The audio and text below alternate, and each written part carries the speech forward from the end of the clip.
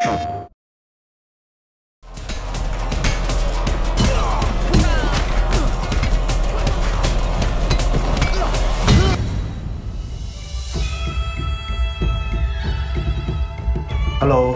my name is Howie Lee. I'm a music composer and a producer. I make mostly electronic music. We were looking at the work of different artists at the time of our very first demo when we came across Howie Lee's Natural Disaster. And we immediately thought, wow, that will totally fit with Sifu. I didn't have any experience previous to working on a video game. I was producing mostly club music. It was very experimental and we loved it, so we really hoped that it would be okay to join us on the project. Sifu is a very good fit for my style, which combines traditional elements and some modern electronic stuff. I immediately felt that it's a project that I really want to do. We started with an overview of the different levels of the game. Then we defined with Howie the tone and variation of tension for each situation that the players will encounter. The story is about revenge, and I wanted the soundtrack to reflect it. It's kind of dark, it's mostly percussive, with a lot of dub, techno and drum and bass influences, and with like big Chinese percussion sets. For example, I will use a very old and traditional plucked instrument, and then I will add distortion to make sounds darker and have the movement. I use drums to build up the tension, to build up the rhythm that the player can follow up. Composing music for Sifu was very different from composing my normal club tracks.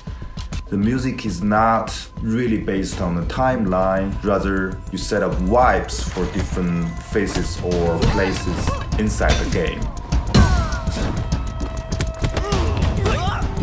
So the different loops makes the player's experience quite interactive. We wanted the music to progress with the player. The music integration work was done hand in hand with the level design team. I wanted to create a sense of space with the music.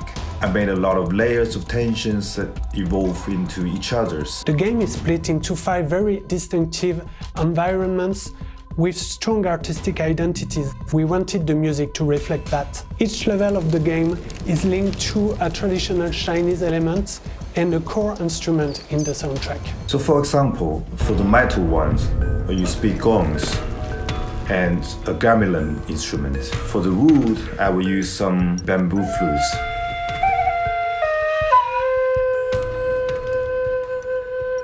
To represent fire, I use some instruments that's kind of making a burning sound. It really does create this whole dimension of the game. Besides the soundtrack composition and integration, we worked with my team on giving a credible sound environment, such as the ambience noises, destruction sounds, or any sound that the character makes when he moves, but also in the navigation sound of the game. I feel there is a lot of that music and martial arts have in common. It's all about how you bring the qi. In Chinese, we call it qi, which means the airflow or the breathing. It was amazing to work with Howie. I'm glad that he chose us for his very first video game, and I'm very satisfied of the results. I hope players will enjoy it as well.